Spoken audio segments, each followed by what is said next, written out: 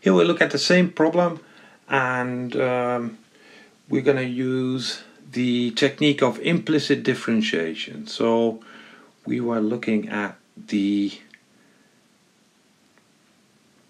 equation x squared plus y squared equals 25, and locally for x close enough to 4 and y close enough to 3, we could see that y is actually a function of x.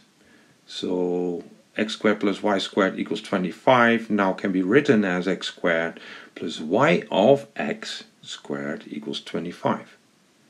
So y of x close enough to 0.43 is actually a function of x. And if we assume that y is differentiable, then on the left hand side of the equation there's just a differentiable function. So we may differentiate the function x squared plus yx squared.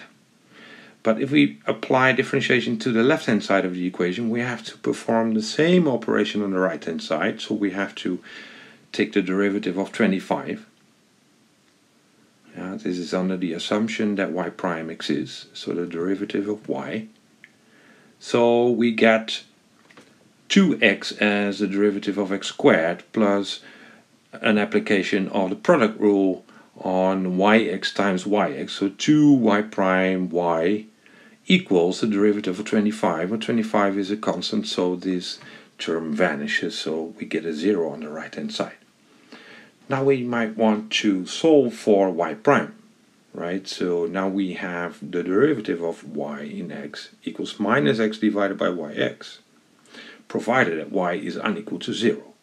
Well, this is true, of course, if we zoom close enough. If we zoom in on 4,3, then we may be sure that actually y is unequal to 0. Well, recall that y4 equals 3, so we now may just substitute the value x equals 4 and y of 4 equals 3, so that we get y prime in 4 is minus 4 over 3. So again we find the line tangent to the curve, the solution curve of the equation, which is y equals 3 minus 4 over 3 x minus 4. Well, this technique, by just differentiating in an equation without solving y in terms of x, is called implicit differentiation.